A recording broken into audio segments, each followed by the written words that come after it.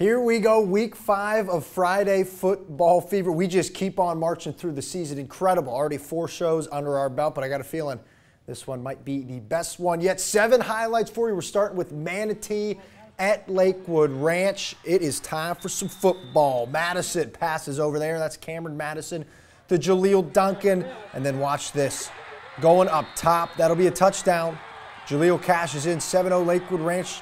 The home squad Mustangs stampede out to an early lead, 4:50 in the first quarter. Iron Jackson hits stick there in the backfield. Jaden Corbett now. Look out. Look out. INT trying to get the momentum back in. It's still scoreless. This is second quarter action. 3rd down in this play after the intercepted. Jace Brzezowski, the left-handed quarterback for Manatee, trying to get to the end zone, but what a tackle. It's going to bring up 4th down. Noah Cummings was there for the stop. They're going for it to tie the game. And they do just that. 7-7 is your halftime score. Jump to the money time. Second half action. Jones. There he goes again. Tough man to bring down. Just a tank. I was waiting for him to pull out the Ezekiel Elliott feed me. And then wouldn't you know it, a little dash gets in. Jackson touchdown. They would go for 2. So it's 15-7 after the converted 2-point conversion. Huge play right here. I was standing at the sticks, and look how long this one goes. Madison to Daniels. Eli was money. Back down in Northport, had a huge game there, over 100 yards. Gets it down in the red zone. They would settle for the field goal, so it's 15-10, 5-point game at the 3:53 mark in the third quarter. But here comes the Hurricanes. Brzezowski rolls out to Ty Nevels. Don't let him roll to the left. He is so good. The little play action there. Jones, another one, 22-10. And we're going to show you the play that sealed it. Here we go. Jackson, 85 yards all the way to the house. He took that one all the way back in. You see your final score. Manatee wins 42-17. Next game up for you, Palmetto taking on Braden River. And wait till you see the comeback by BR as Palmetto. They got out to a nice early lead. Braden River, Shakia Trace going up top. A bomb. What a pass it is right there. He's committed to Rice verbally.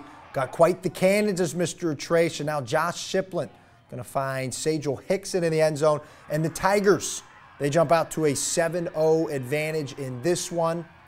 They're looking good. Tigers undefeated so far on the season.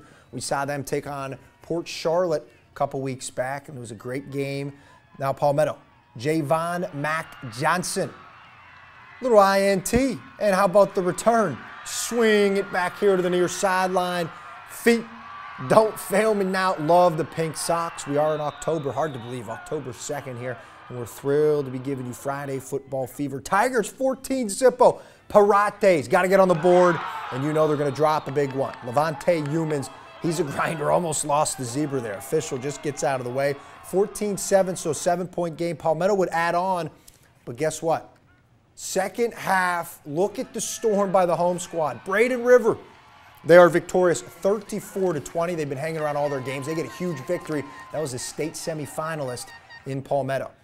Next game for you, not quite as close as the previous one. Packed house, Powell Davis Stadium. Oh, it's a great night for football here. Good to feel a little bit of cool weather out there. Weston Wolf, yes please. Colin Blazek, that's a touchdown. You're going to see a whole lot more of those from the gentleman in the green and black. Dylan Turner now is going to get the ball, go a little bit up the middle, scamper. You saw the faithful there at Venice, Powell Davis, rocking the Max Essential. We're just happy that we're having an atmosphere. It's weird seeing these MLB playoffs with no fans. I love that we got fans here for high school football. More points, Colin Blazek, beautiful pass rolling out to his left. That'll be another touchdown. Keon Sears is in. And why not Stephon Johnson? He cashes this. At this point, if you're counting at home, that's 47-0. The final score, 71-0.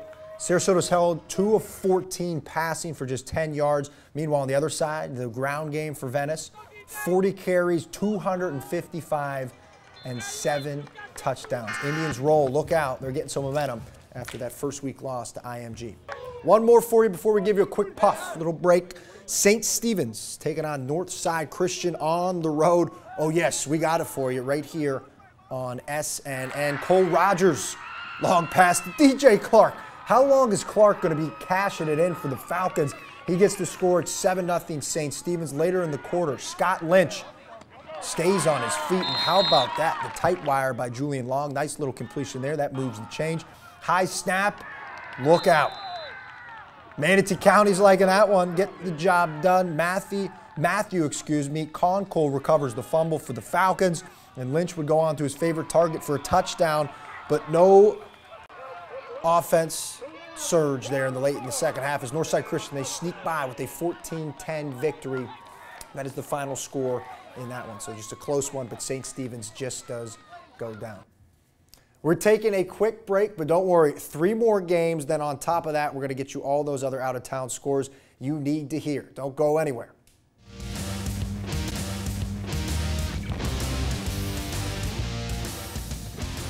Week 5 fever, holy mackerel. We just keep on marching through. Plenty more action. We promise it for you, but what a first 4 set of games. We saw some good ones. We'll revisit them, but first, let's get it going. Riverview, we're going to the Rambo. Beautiful new turf. Oh, and the best band in all the land. The Kilty Band is out there taking it all in as they take on Leonard. Little stumbling, bumbling right up the middle. Chauncey Jones powers his way in. Longhorns. Oh, I like that logo. I like that logo for Leonard. They score, get the early bucket, and then how about going up top? Look out. Will Evans dropping a dime right to Duke Timmons. Takes it on in. They tried to get that combo going a little bit late in the Venice game last week. Couldn't find it. Riverview cashes it in right there. More plays from the Rams. Little 3rd and 1, and you'll take that. You're just trying to fall forward for a couple feet all the way in for the touchdown. Michael Hayes as Riverview. They come up victorious 49-26. What a bounce back for the Rams as they get the job done. Gibbs taking on Bayshore, and we're going to show you a little hurdle and also a play coming right in your face. But first, the safety.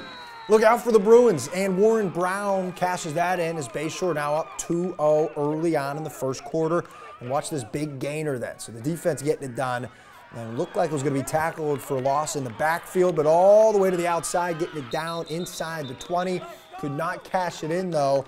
So still a 2-0 Bruins lead until Gibbs goes Tyrell Johnson over on the left side. Made it 6-2. I think we had a miss point after attempt by Gibbs, and that's a 4:40 mark in the first quarter. Jump to the second.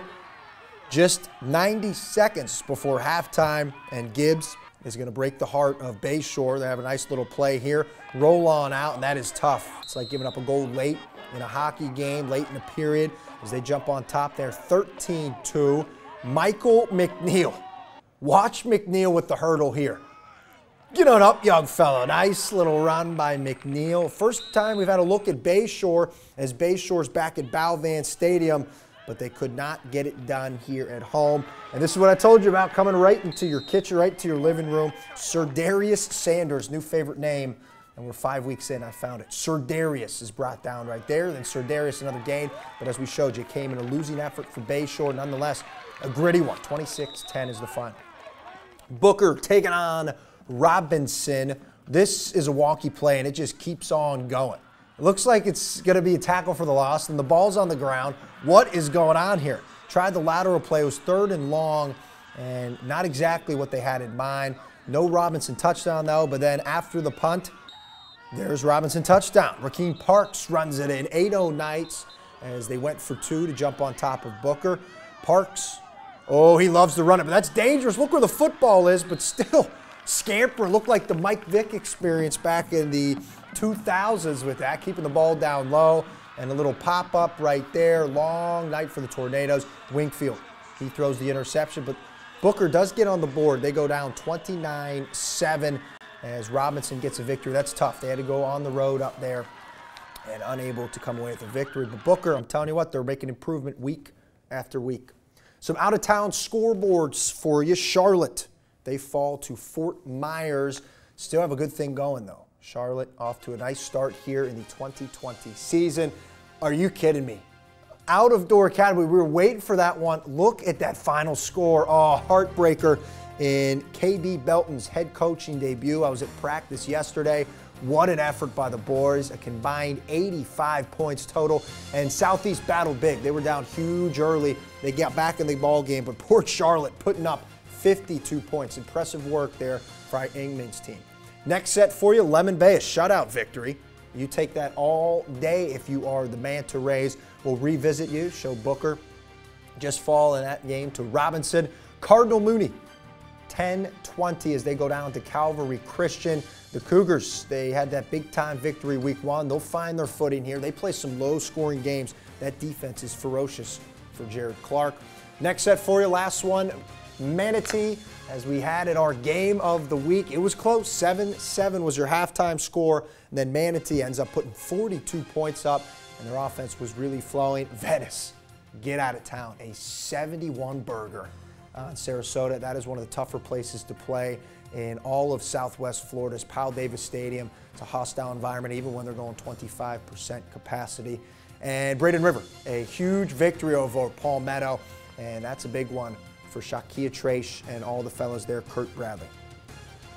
To go back to our game of the week, the game really turned there. As we said, 7-7 and an incredible run there in the third quarter. I can't emphasize enough the drive that Manatee had to open up that third quarter. 2 minutes, 50 seconds. And usually you're thinking methodical play. When it was that quick, they ran about 4 plays, got all the way down in there. The huge Jackson touchdown, and then you had some nice movement outside, just big chunk runs. I like that Kyrie Jones kid. He looks like he can be a lead blocker, and he's also not afraid to run the ball as well. Braden River, the other one that stands out, a huge comeback victory in that one. We had it 20-7 was our score from the action when we were catching it there at BR, and they're able to come back and get a victory at home. Huge. And we'll emphasize, as we do every week, we love these games. They're high magnitude. Every team will make the playoff this year, and we'll give you all those news. As always, you can get that news right on the link below. We'll fill you in. Thank you for joining us. Week 5 in the books. We're coming back even stronger next week.